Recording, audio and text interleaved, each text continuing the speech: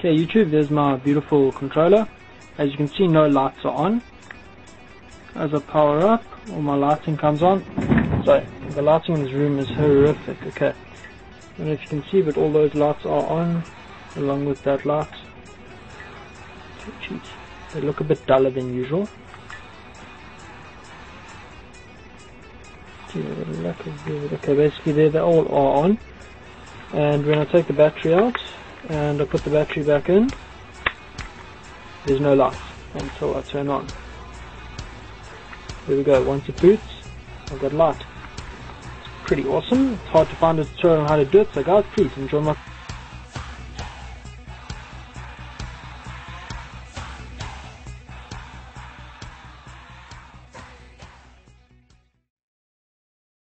Hi there guys, this is what your transistor, the 2N3904, should look like from the top. Your ground pin is going to go straight to your negative terminal on your battery. The 1.5 volt input is going to go to, okay, I've got a new controller, so it's the top pin on my right hand trigger. If you put a multimeter across it between that and the negative pin, it should give you 1.5 volts, but you know you're soldering in the right place. The emitter, I connected mine to my Joule Thief because I'm running a Joule Thief. If you're using low power LEDs, you can just hook that straight up to your grounds on your LEDs. I'm using a Joule Thief. If you need the schematic for a Joule Thief, I would recommend you go onto the Instructables website, www.instructables.com. I will put a link in the bottom, and search Joule Thief. That'll tell you how to make one. It's pretty self-explanatory. When it comes to installing this thing, if you can't solder, don't attempt it. My video footage isn't so good, but you should be able to make out what's happening, otherwise you shouldn't be messing around with your controllers. Hi there YouTube, today I'm going to be doing a video on how to set up your lights on your 360 wireless controller to switch off when you switch the controller off. This shows camera's not so lacquer, but it's basically a transistor. If I'm not mistaken, it is a 2N3904. I've got that, some heat shrink, I think this is 3.5 mil. 4 mil would be better. This is a piece of wire, 3 core, it's an old ribbon cable from a computer I pulled the wire from. There's my soldering iron, my solder, my flux. Okay, I've used this Torx screwdriver over here.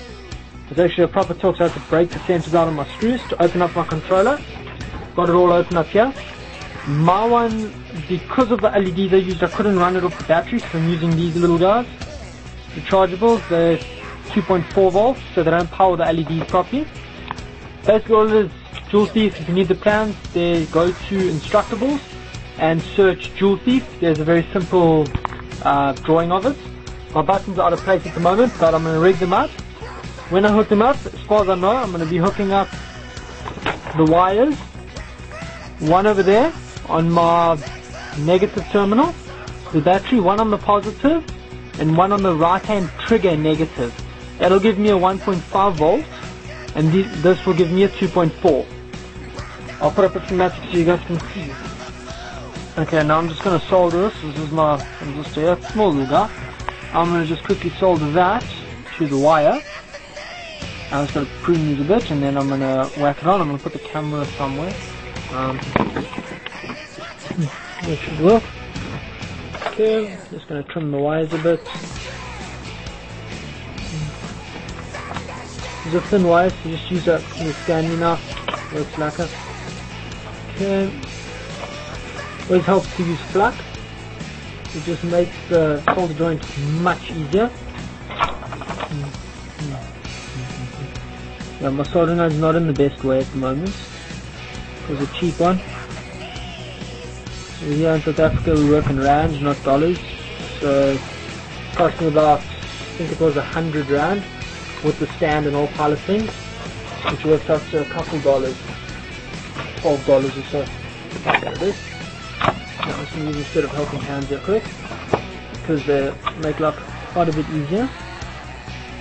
As annoying as they are and always get in the way, they make our life a bit easier. Okay, now I've pushed a piece of heat shrink over it. It's not going to shrink all the way to the wire, but I'm going to do it anyway just so that I don't get any unwanted connections inside my Xbox controller, which is never ideal when you do that. So I'm just going to use this lighter. Just do that. There we go. There we go. And that just shrinks on there. Just makes it a bit more, or a bit less likely to have a problem. Okay, now I'm going to go then. My dual feed was connected up easier. We just connect straight to the battery terminals. So there's my positive and over there's my negative. So now I'm going to take my thing, I'll strip the wires back. I'm going to rehook this all up so that it looks a bit better. Once I've cut all the wires out, I'll show you how to solder them on. Okay, I'm going to shove mine down here just below the guide light. There's a big enough cavity for me to fit in. I can run the wires down next to the D-pad. And they're going to go, I'm going to hook them up to the battery over there, there, and up there. Okay.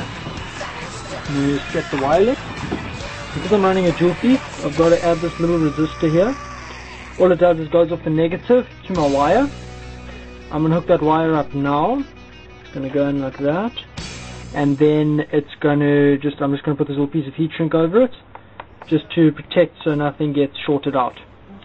Okay, now this one, unfortunately I can't solder and hold the camera, so I'll have to show you once it's done.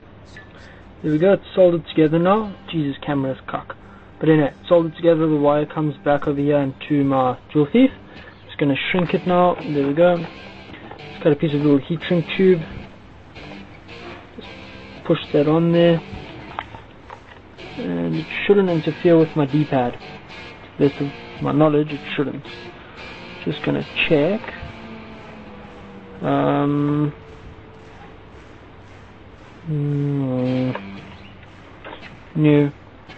Shouldn't interfere with the D-pad. I hope, because if it does, then I've got to redo this. But anyway, that should work. I had it the other way before, but this time I decided to do it this way. Okay, I'm back. I've hooked up my low voltage wire, my two high voltage wires, and it's hooked up into my dual thief. So now what I'm going to do is I'm going to quickly pilot test it, whack a battery in and turn the Xbox on. Sorry, I'm just trying to get my D-pad back together. Come back to that. Okay. Now it's time for the moments of truth. Okay, my lights are all there. Obviously not going to put it all together before I test it, because that's just plain stupid. Okay, it looks promising. And let's see. There we go. My lights are now on, and my Xbox controller's on.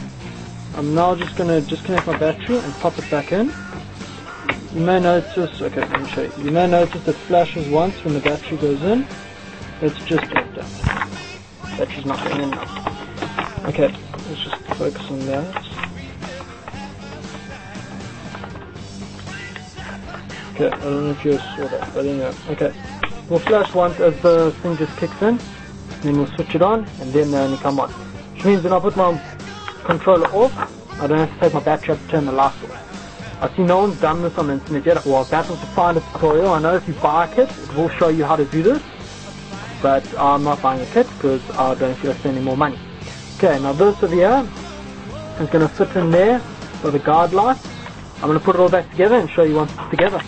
Okay, YouTube, there's my beautiful controller. As you can see, no lights are on. As I power up, all my lighting comes on. So, the lighting in this room is horrific, okay. I don't know if you can see, but all those lights are on, along with that light.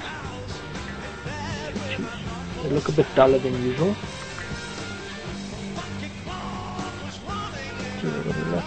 Okay, basically they all are on. And when I take the battery out, and I put the battery back in, there's no light until I turn on. There we go, once it boots, I've got light.